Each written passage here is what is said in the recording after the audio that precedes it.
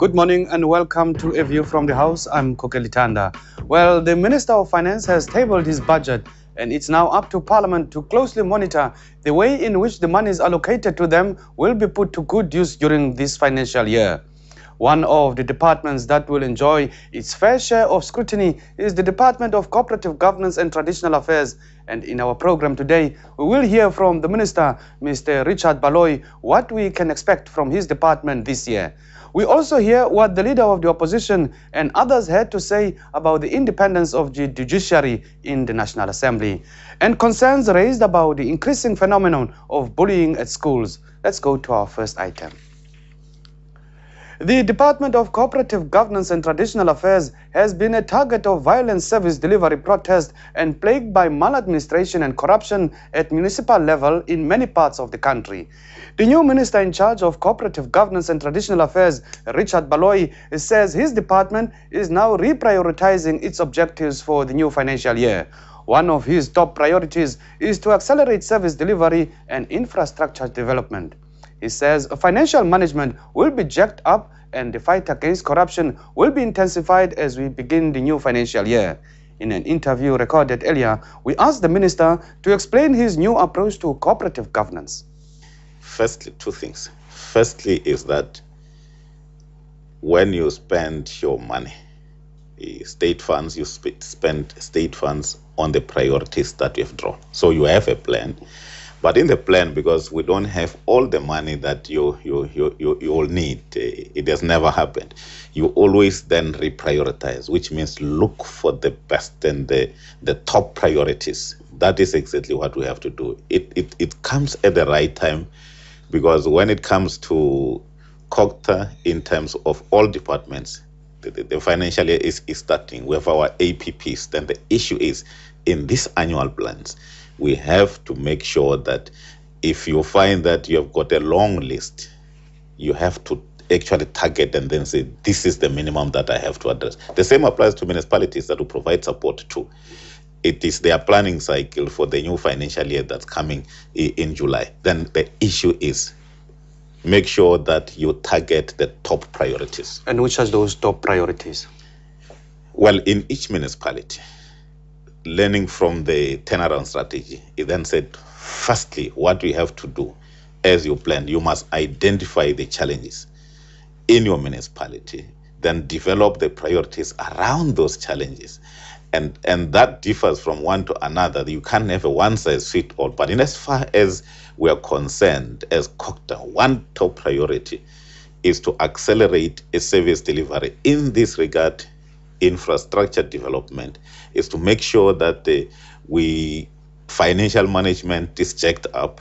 We have to make sure that we fight corruption in our areas. So if you accelerate service delivery, you make sure that you target to get yourself up to speed in as far as financial management is concerned.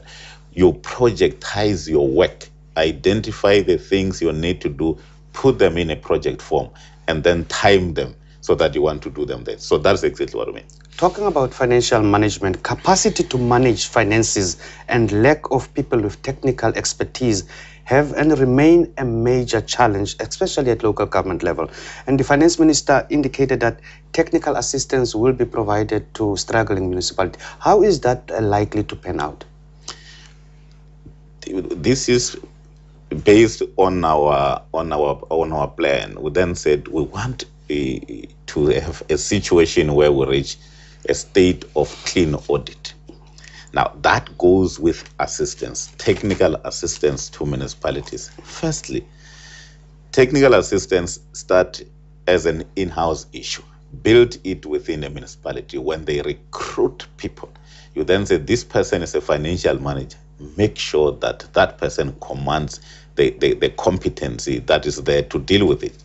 We established an intervention to make sure that, more especially when it comes to areas around infrastructure development, to make sure that we accelerate the capacitation, the training of the people who actually deal with this issue. So when it comes to providing this technical expertise, like for instance, in terms of the grants that are there, one of the conditional grants as part of the budget process is targeted towards financial management improvement. So that is what we then say. We want to make sure that if that grant is targeted towards it must be used exactly for that. It must not be diverted and be used for some other things, which sometimes you find it happens to be the issue. Money is being used for other things and not the purpose it is meant for. And much has been said about corruption, and you earlier touched on it, especially in the public sector, in the public service. How do you have any new plans to deal with corruption, to root out corruption? For us, we are saying we have been planning, we have been conceptualizing. The priority now is accelerated implementation. There are anti-corruption instruments that are there, I mean, at treasury level, at public service level, and also our law enforcement agencies are there to deal with that. At cocktail level, we then see, as we fight corruption, the issue is we have to locate it within the spirit of intergovernmental relations, within the spirit of cooperative government, which means all government departments working together to make sure that we deal with those things. What we are doing, that, as you'll remember, maybe we have an inspectorate in COCTA, anti-corruption inspectorate. I mean, when we look at that inspectorate, it looks like it's just another unit.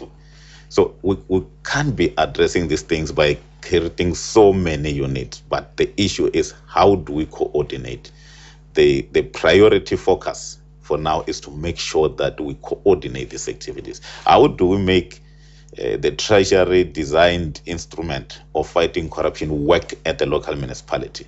How do we see municipalities responsive? How do we see the public service developed anti-corruption summit? I mean, anti-corruption unit. How do we get that to operate and work at local? That is our focus. Minister, you recently visited a flood disaster area in Mpumalanga. Yes. Let's first quickly have a look at that clip, and we'll continue immediately thereafter. Thank you very much. Look here, if the bridge is not working, the people who live other side the river and this side, they don't get their way to go to school, shopping, and these undertakers, they got a problem. Well, on the 18th of January, we had the people who have slept here, and the helicopter from the SDF, they come and collect the people this side and that side. So we facing a serious problem about transport. So we can't even get rid of Hazelview. We must just go for more than 60 km from Hazelview. But if we are using this bridge, it's only go for 20 km. So it's a big problem to us. We can't even reach Hazelview, Numbigate, so it's affecting us a lot. Approximately the communities get affected a lot. Minister, you visited that area recently, and what was your observations after visiting that area?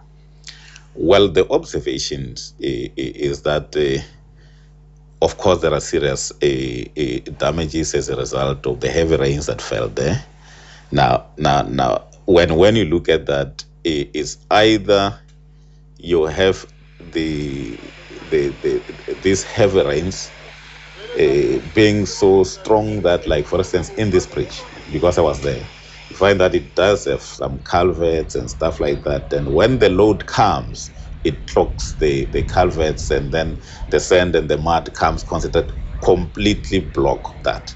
And water will always find an alternative route, and in the process damage the whole thing.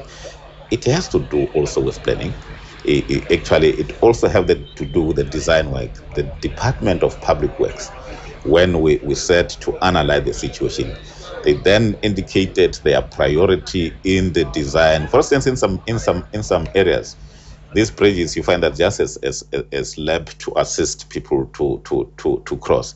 During heavy rains, such slabs may not actually always sustain the load. So it's true that the rains, the heavy rains, they caused serious damages. But as we're there, very clearly was that the government sector departments, agriculture, transport, public works, housing, have been there with relief measures. There were, for instance, in Orinoco, where we visited there, you find that a house has collapsed completely. It's actually had a mud hut. And then Human Settlement was already building a house as a relief measure. But of course, they came in to install a temporary accommodation in the form of a tent. And now they are building a house. So in as far as rescue operations, the rescue operations started immediately after the heavy rains. But long-term repair is something that the province has started, and of course we are coming onto the party in ourselves to assist. You earlier said this is as a result of poor planning, but is it perhaps not also as a result of corrupt tender processes, poor workmanship? No, not necessarily. Actually, we can't give a blanket explanation and say poor planning. You talk about a bridge. And of course, what we said, that's why as COCTA we are into the picture, we then said we are visiting these areas. Firstly, we need to check the history of each bridge. For instance, if the bridge has been built and it was like sort of a costed as a, say, 15-year, 20-year kind of a project. Now, when you look at it, you also look at the severity of the disaster itself. Could it withstand it? Is it a quality-rated issue? We are doing that professional assessment now. We have not come to a final determination to then say it's because of this thing and stuff like that. Well, the issues of tenders, as you're indicating, most of the bridges that were damaged are bridges that some of them were built even before the current dispensation were built by the previous government. But it's not for finger pointing exactly. The issue, our interest is to, one, deal with the question of relief, provide arrangements that where people have been blocked out, there are arrangements for them to pass, but build a lasting structure going forward. So that's exactly what we're looking at. That interview with the Minister of Cooperative Governance and Traditional Affairs, Mr. Richard Baloyi, was